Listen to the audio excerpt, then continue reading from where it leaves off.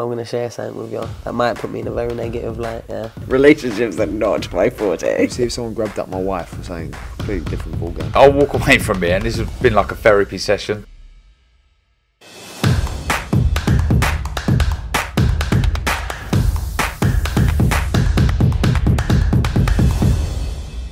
Razaban IFL TV proudly sponsored by Everlast. With me, I'm with a dynamic duo of Lauren Price and Karriss Artingstall. Ladies, how are we doing? Yeah, good. Glad it's we're in fight week again. Just can't wait for Saturday, you know, to get out there, and yeah, looking forward to it. Yeah, good. It's come around quite quick. To be fair, now we're here. When we was back in training camp, it was just mentally draining, but now it's come around quite quick, and just can't wait to get going now on Saturday. Karriss, I remember speaking to you at your debut. Laura, I remember speaking to you at your debut, and one thing you both said to me was you don't really want to fight on the same night together because it's just you want to support each other, if that makes sense. Is this because it's such a historic card that you both wanted to be on it?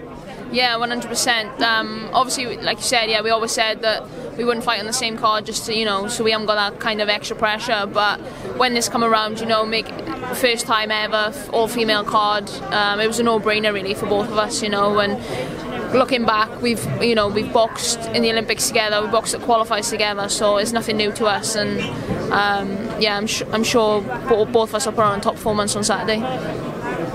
Pretty much what she just said there, like you couldn't really turn down this opportunity. It's such a historic event, like you said, huge, like at the O2 Arena, packed out. So if we're going to do it, this is the show to be doing it on. Will we do it again? Depends if there's a card as big as this. But yeah, I don't know, I can't really see us doing it again, to be fair. This is probably just a one-off thing. Unless they paid us, you know, money to do it together, and you know, who knows. Did you, I remember speaking at the time, Karriss, did you go away, have a nice little break, refresh, had your cookies and your sugar, etc.? Yeah, we done that. We had the cookies. I demolished them that night, actually. We got back, didn't we, after my debut? We went straight back, and I think we had 3 cookies each, and they're not little, they're big. But yeah, we put them away straight away, and then and the rest, and some. Yeah, we went on holiday. We went to Tenerife, didn't we? Oh yeah, we did. For a week. But looking forward to having a break now after this, because we've been in Sheffield since January, and we've only had like 2 weeks off in between. So we're looking forward to a nice break after this, and me. Yeah, we bought a house just before the Olympics, and we've not done a single thing to it really. Just ripped it all out, got it all plastered. So we're going to spend some time on that after this fight, and we booked New York for December, so that'll give us something to look forward to. Very nice. 4 weeks ago, fights on, all of a sudden gets called off. I know it's disappointing for everybody, but the circumstances that we were in, it was understandable. But was it difficult to kind of reset and then go back into training, or do you feel like your mind's always constantly in training and you're always ready? Yeah, it was difficult. It was more mentally than anything. Just to sort, you know, go back into camp. Oh, I got to get back in an altitude tent. Got to get back up early, running in the morning. But do you know what? It's done us good because we've been quite lucky, really. China, France, and Germany were over on a training camp, so we got some rounds in with them the last 2 weeks, and I think that's why it's gone so quick for us as well. You know, because we've been busy. And yeah, it went better than what I actually thought. Really, I thought it would have dragged a little bit, but it went quite quick. So yeah, an extra 5 weeks in the bag. Yeah, it seemed like the time went super quick because it feels like it was only last week when they postponed the show, and when I looked at the calendar, I was like, damn, the show's coming up again quite soon. Yeah, now, like I said, now that we're sat here, it has actually flown by. At the time when it got postponed, you couldn't have had any worse news, I suppose, because it was literally on the weigh-in day. Didn't know whether he was weighing in, if the show was going ahead, etc. Obviously, due to the circumstances, the right thing to do was postpone it, I suppose. But just like Lauren said there, you peaked. So like we've done all the hard altitude tents, you've done all the hard runs in the morning, you stuck to your diet, you've done all the hard sparring, etc. You're at the peak and you're like, oh, now it's fight night, and then for someone to just come over to you and be like, look, you're not fighting, go back to camp for 5 weeks, I'll see you in 5 weeks. It's like, but like Lauren said, we had a multi-nation training camp come down, plenty of good sparring with China, Germany and France, so that 5 week block there has gone really well, and I wouldn't say it's really made us better fighters or like prepared us any better, because we was at our peak anyway coming in first time round, so I wouldn't say it's done anything bad for us or anything good. We're both in a very good place. We had our last spar the other day, I'm feeling sharp, she's looking sharp, so we've just stayed on it, and I just say mentally it was quite hard at the start, but we're here now, so let's go. There's a lot of talk at the time that something has to be put in place for fighters who spend a lot of money on training camps and sparring partners, that they lose out because if you don't fight, you don't get paid. And we saw, obviously we know the reason your show got cancelled, but we saw the reasons last week's show got cancelled as well for different reasons. Should there be something set up in the background, whether that's the board or that's the promoter, where if a show gets cancelled at the fault of not the fighters or the fighter, then they should be reimbursed with something? I commented on this one, right?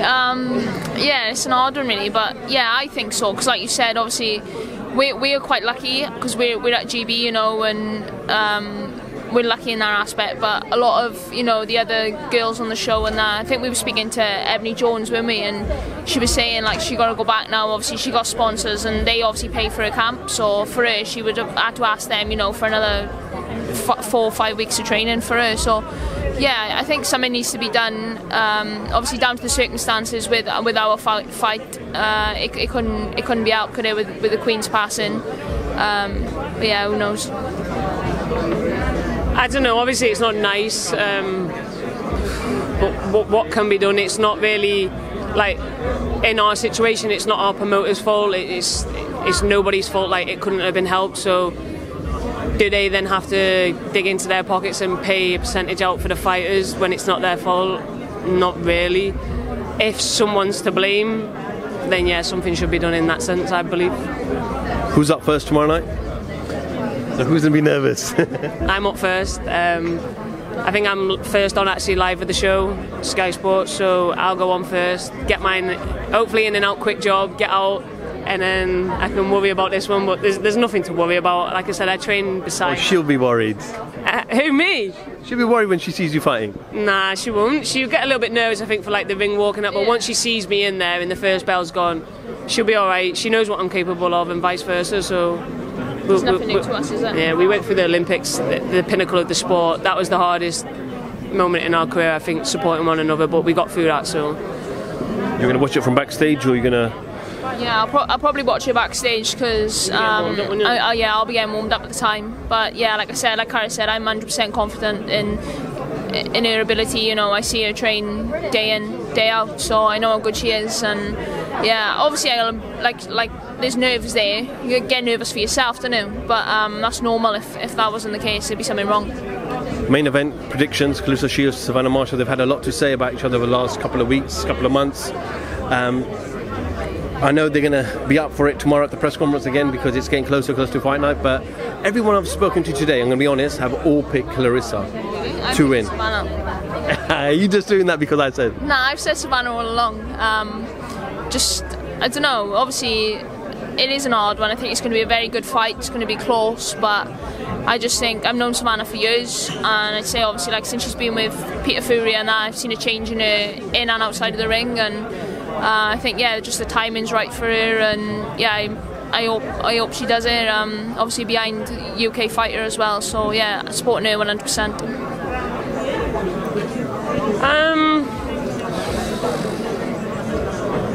I was very certain Savannah was going to get the job done. With this postponement, I don't know, but then again, I don't think it's benefited Karriss either. I don't think it's benefited any of them, to be fair.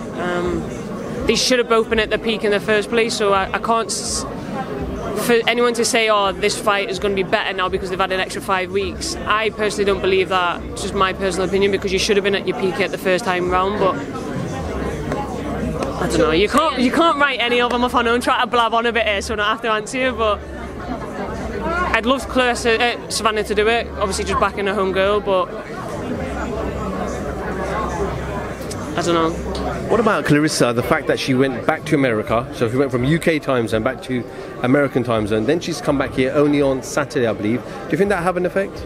Well, I don't know, these Americans, they used to fly in, didn't they? Because it's so big, whereas obviously we sit in a car for like 3-4 hours, whereas they're on a plane. But nah, I think obviously she got a great team behind her, and they'll know what she's doing. You know, she's been an amateur, she's done what she's done in the amateurs and all that stuff for like jet lag, and I'm sure they know and done the right thing for her. And she comes out with some good impressions last time out. She's done what, sorry? Good impressions. They both did, to be fair. The press conference was cracking, it was a good laugh.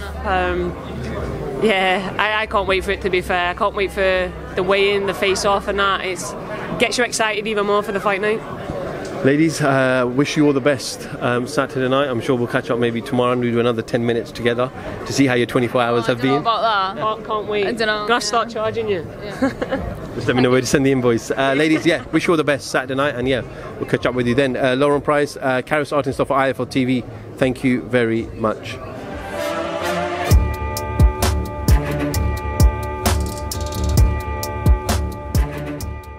I'm going to share something with you. That might put me in a very negative light, yeah. Relationships are not my forte. See if someone grabbed up my wife for saying completely different ballgame. I'll walk away from it, and this has been like a therapy session.